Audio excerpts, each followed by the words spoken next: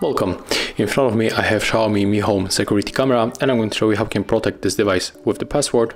So at the first we have to open the Mi Home application, select our device, then click right here and tap on the general settings, click on the more settings and tap to security settings.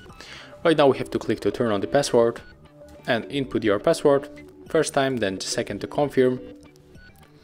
And right now when we close the application and we are going to enter here one more time.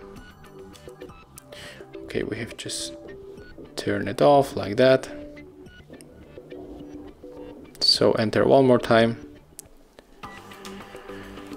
and try to select the device, and as you can see after that we have to input the protection password to enter our device and just check what is going on.